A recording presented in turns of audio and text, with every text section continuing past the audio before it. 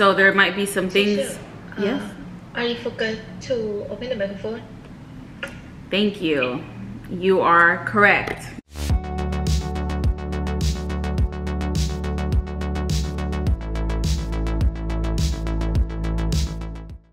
Hello, shalom, good morning, good afternoon, good evening, whatever time it is for you. Hello. Excited for this video. This video is going to be a day in my life. I feel like a lot of y'all been asking, you know, like, what's the school life like? What's your apartment like? Right now on my balcony, it is about 7:45, which is usually the time I'd be walking to work. So I'm gonna take you just, you know, little bits throughout my day. Yeah, I hope you enjoy. Hopefully I'm not forgetting anything. This is my fit, all right? When you see me go to work, it'll be giving, I don't know how to say, like Little House on the Prairie chic, all right? In Thailand, we have to cover our shoulders and our legs, and women have to wear skirts or dresses or dresses. I heard that as a foreign teacher, I get to wear skirts if I want to, or dresses if I want to, or something. So I will show you my outfits, and yes, we're gonna go ahead and get started.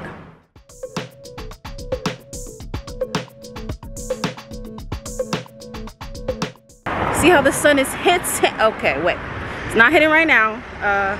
It's about to hit in a second. This is my walk. Okay, this is where I'm going. That's how I'm getting there. Walking. Yeah, okay. So yes, today we are continuing with hybrid learning. So most of the students, I think all of them got COVID tested. Most of them are vaccinated, but every week we switch off. I am teaching middle school. Essentially, here they call it Matiyam 1, 2, 3-ish. That's about 7th grade, 8th grade, and 9th grade. So those are the 3 grades that I have. And today I am doing Matiyam 1, which is just 7th graders. And this week for the 7th graders, they are at home. So all day today I'll be doing Zoom learning, which is fun. All right, I'm walking with my camera. People stare at me already, but being black and walking with a camera, I feel like people are really like, but it's fine. So yes, walking to work. We'll have Zoom today. Show you a little bit of me lesson planning, which is what I have to do before I have class in 30 minutes. Well, I lesson plan, I just have to like write everything out. So you'll see me do that. You'll see me do some Zoom teaching. And yes, let go.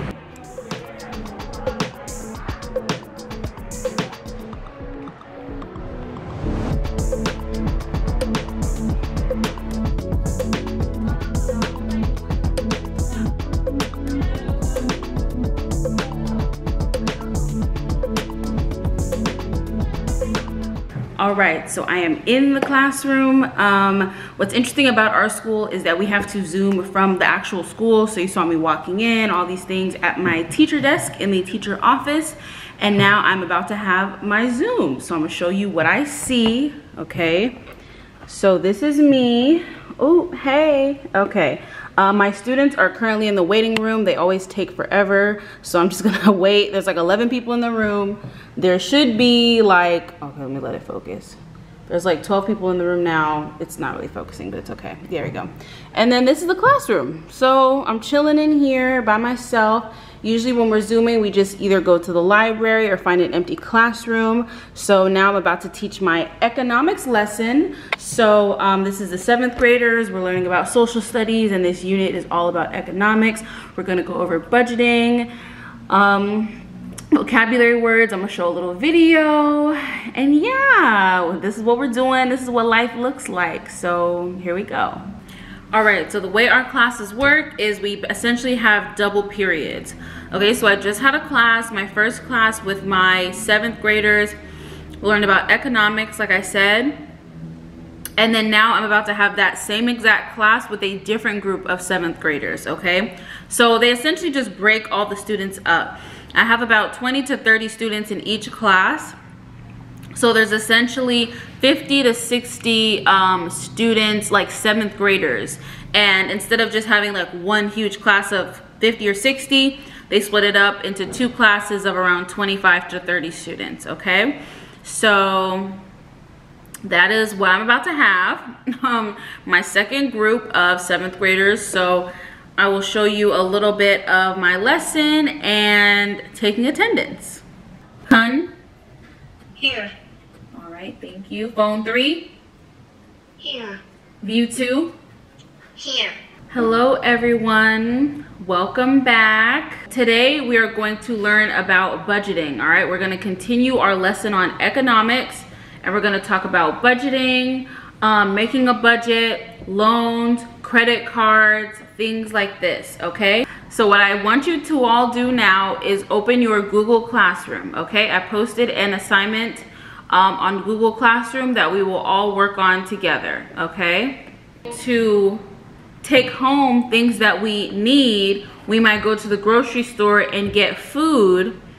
What do we have to do to get that food? What do we have to do to get that candy, or to get that water, or to get that skateboard? What do you need to do? I need some participation here. What do you need to do in order to take that item with you?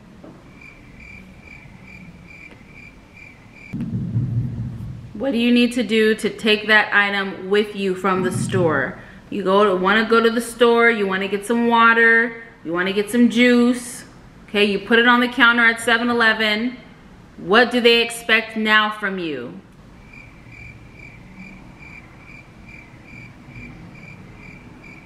All right, anybody? 2,000 years later. Do we steal the item? Do we pick it up and run out of the store with it? Okay, yeah, no, we wouldn't do that, right? Okay, we purchase it. We purchase it. We pay for it. Put a blank on the amount that people can borrow.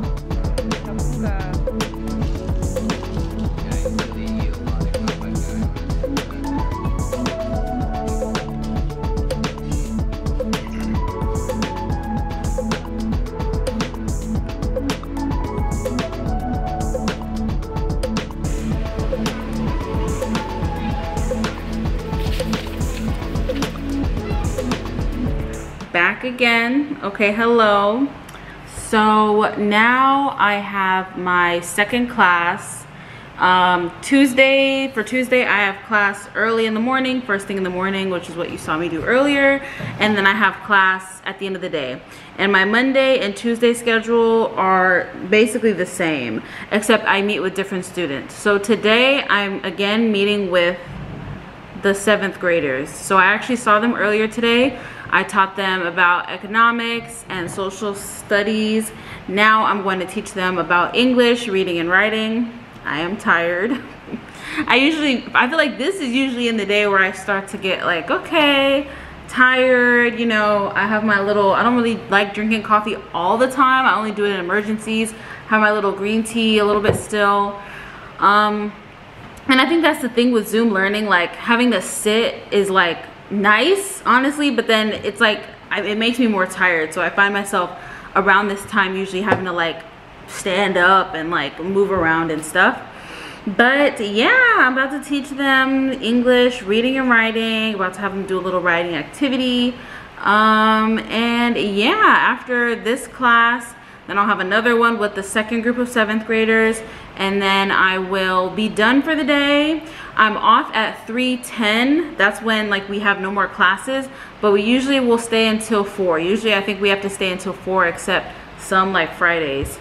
So after I'm done, honestly, by the time I'm done with school, I'll be just sitting at my desk, just listening to music, or just like, you know, decompressing before I either go to the gym later today, or like today I have to go to the bank and actually set up a Thai bank account. So usually, yeah, I'll just like sit and chill for that last 50 minutes before we can leave. But today, who knows, I might feel like doing some work, so we'll see. These kids are joining the Zoom call, so let me go ahead and start class.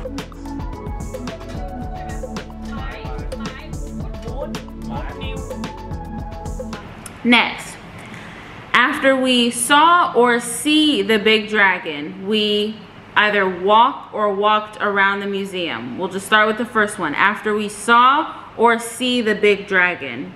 Jing Jing? Saw. That is correct. After we saw the big dragon. This is past tense. After we saw the big dragon. All right, so I'm officially done today with my day. As you can see, Zoom learning is not easy. There are times when students really don't want to participate. There are a lot of people who are just absent. And I will say my school in particular, right now we're doing hybrid. So that makes it even a little bit more complicated too, because like last week, the people I had today, my 7th graders, were in class. So when they're in class, it's a lot easier for the participation to happen because they're not as distracted. But at home, like, they could be watching TV, of course. They're just not really there and present.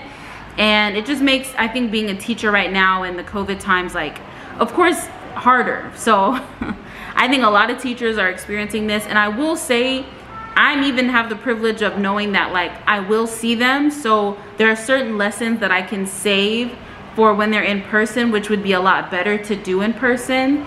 But yeah, it's like having to get creative and just really call on people. I usually wouldn't just call on people like that, but like I said, because of the participation, I really want them to know this, and to just like really learn these, like, you know, things about present tense. Like, it's kind of, it's honestly, when I call on them, they are more like, they know like they have to participate, which is good. Especially when I call on them randomly like that. So yes, day in the life. Overall, the Thai students are really nice though. Teaching here is just very respected, unlike America kind of, even though I respect teachers, but I feel like not a lot of people do. So in general, I feel like the kids are relatively like respectful, especially when they're in person.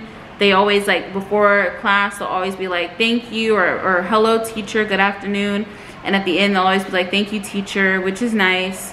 Of course, there are some behavioral issues here and there, but it's not like I'm having to like fight kids. Like, usually I'll just say something and then they're like, okay. So yeah, so that's a day of teaching.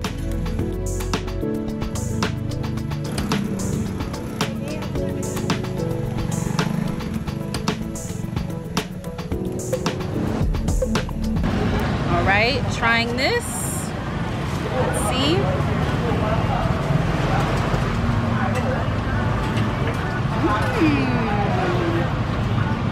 It's got peanuts. Very delicious. All good.